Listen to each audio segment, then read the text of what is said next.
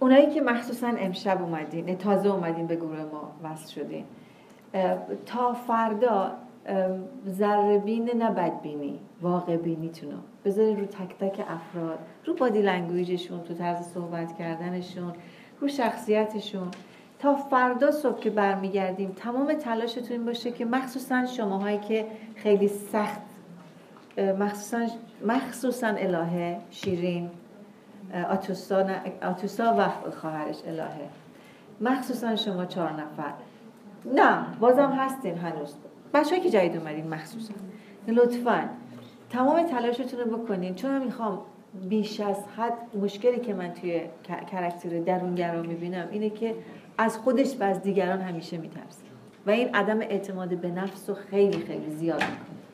تمام تلاشتون رو بکنین، اصلا معنیش این نیستش که اجباری دارین، ولی به نفعتونه این کار رو انجام بدین.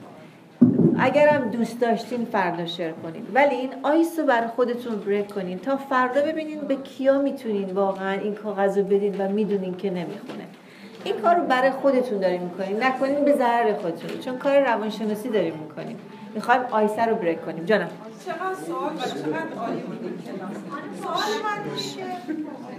سوال من اینه که افراد درونگرا، وایسا صدا میاد، باید تموم کنیم ما پلیز، هوا هم خوبه، باید بریم بیرون بگردیم.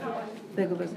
افراد درونگرا، افرادی که اصلا نمیخوان هیچی از درون خودشون رو بیرون بدن، آیا معمولا اینا ترس و واهمه‌ای که افراد درونگرا دارن، یعنی افراد باز و اوپن و راحت، آیا این به این معنا و مفهومی که اونها آدم‌های بی‌اعتمادی هستن برای اینها، یا اینا به دلیل درونگرا بودنشون نمیخوان اصلا؟ Brilliant question. فهمیدین سوال چیه؟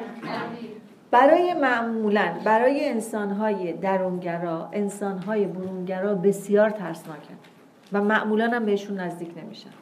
معمولاً شدیداً ازشون میترسن.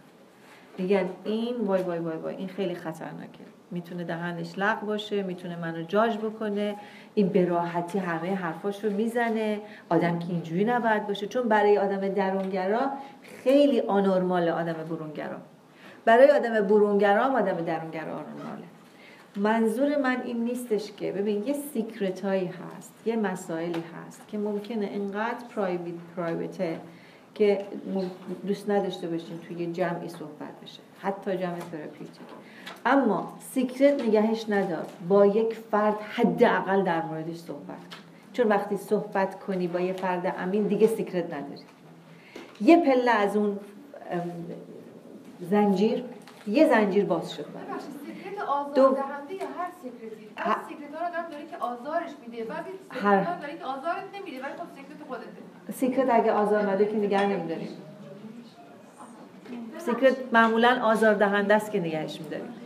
ولی یادمون باشه هر سیکرتی سمه و بعد بریزیمش بیرون میبینیم که چقدر مثل من اینم بوده و دقیقاً همین تجربه رو اینم داشته و من چقدر احساس تنهایی و اینی که فقط من بودم و داشتم.